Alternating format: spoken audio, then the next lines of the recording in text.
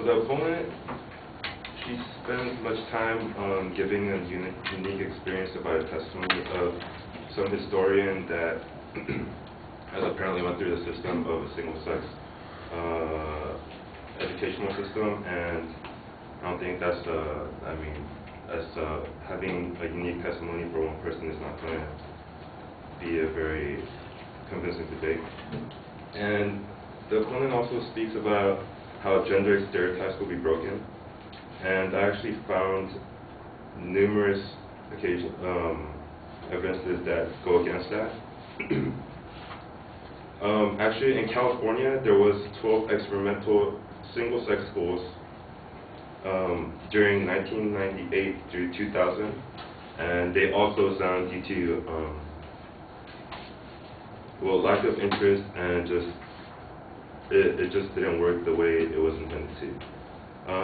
In these 12 schools, the creation of separate academies for boys and girls on the same campus led to a dichotomous understanding of gender, in which girls were seen as good and boys were seen as bad. Also, in these 12 schools, traditional gender stereotypes were often reinforced in single-sex academies. Boys tended to be taught more regimented, traditional, and individualistic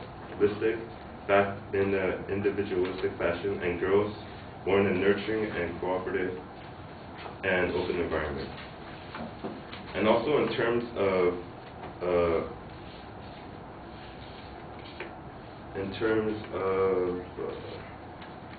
stereotyping people within the students, even within single-sex schools, it's been shown by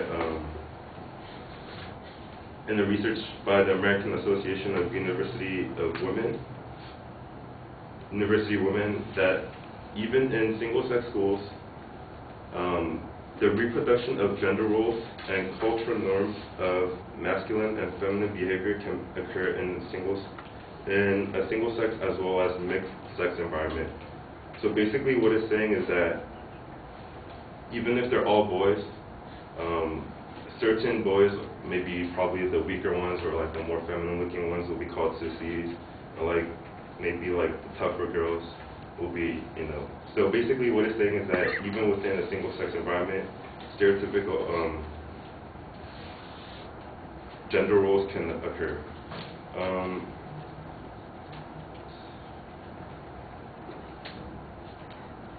And also within a same-sex educational system, there is a high tolerance to sexism and sexual stereotypes. For example, the study done by Younger M. and Warrington M. They're both educational researchers.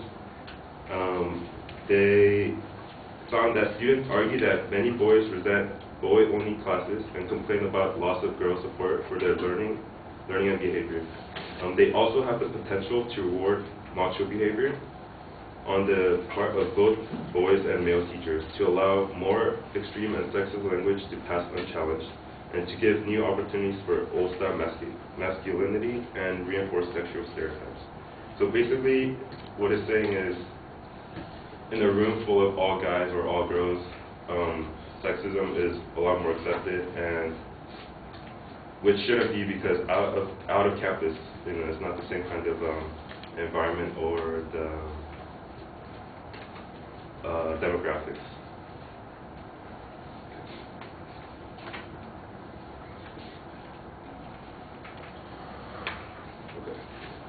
The opponent also talks about how scores will improve if we were to change the public educational system into a single-sex education, and that too, there was numerous occasions of evidences that showed the opposite.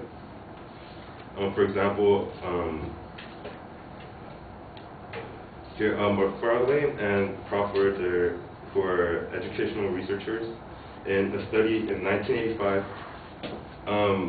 in Ontario, noted that the achievement gains were not so much evident with respect to actual marks and test scores, despite students' perception of higher performance. So the students thought that they were doing better and learning more in school, but in actuality, scores were staying the same.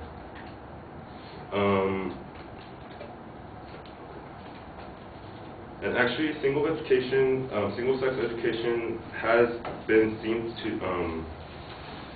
slightly help girls, but they fail to mention that sometimes it does hurt the boys. In a study done by Bradley Catherine, she finds that that male-only environment had a negative impact on the achievement of males. So basically what it's saying is that if we were to change to a single-sex education, even though it would help the girls, it would probably harm the boys in terms of scores. And so that in itself would be, it would be unfair to give that advantage to, not give that advantage to girls, but at the same time, if you give that advantage to girls, then it will be just as unfair to take it away from the boys at the same time. That's it. Alright. Also, there was a study done by Robinson and Smithers in 1999 on a school that was actually a single-sex educational system that changed into a co-educational system. And what they did was they basically studied the process of them going from one system to another, and they found that in a 2-year study, a single-sex school becoming co-educational found from a range of measures, found that that the social benefits coming from co-education were not at the expense of academic achievement for either girls or boys.